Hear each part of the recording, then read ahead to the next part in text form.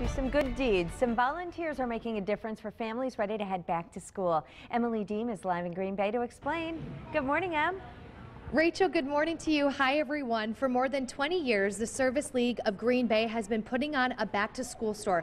Now, this is helping families in our area get the much-needed supplies they need because, you know, those can add up. So look at this brand new backpack kids will get with all of those supplies right in there. Pencils, scissors, glue, everything that they need. Not only do they get that, they get clothes, shoes, jeans, shirts, I mean, everything to get them ready. Crystal Ebelhair is here with me this morning because, Crystal, you know, it's all of this, but also they even get a book, and how simple of a book is, but it makes a difference. Yeah, I agree with you completely. I mean, the kids don't necessarily have access to things like this, and reading at an early age is so important to them becoming a successful adult and having those reading skills for life. And how do you think this store is making a difference for these families? Well, it's about $150 for someone to just go out and buy all the stuff that one kid gets today. So you can imagine the impact that would have on a family that's living paycheck to paycheck. Right, and even having something like this, a book, can really help them. Maybe at night, little downtime, and here's something that they get to be with their kids. Exactly. Reading to your kids and spending quality time together is something that they can get a benefit from out of this store in addition to everything else. Well, it takes a lot of work to put this school on, so it's a lot of volunteers that are coming out here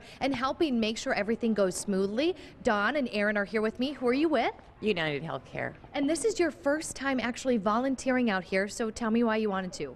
I wanted to see the kids' faces and see the excitement of them being happy to get all these school supplies and kind of make their day. Right, and you were telling me, Dawn, your work actually gives you a volunteer day just to go out there in the community and help give back. Tell me about that. They actually do that with all employees, so we get to pick some kind of community service to go out and help with. Later on today, we'll be going to a senior center to help the seniors as well. So they allow all the employees to take a day off of work and come out and help everybody. And Aaron, what about you wanted the back-to-school store to be the place where you volunteered? Yeah, I just think it was a good opportunity because it can help kids. And if you can see here, there's hundreds of books, and I think it's just a great opportunity to help people that may not get some of the help they need. So.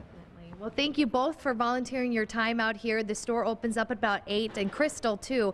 Not only do they get the schools, the clothing, the books, but there are some other stuff even, too, for the parents. Yes, we have a great agency section where we have people come in and provide information to the parents that might help them better their entire family.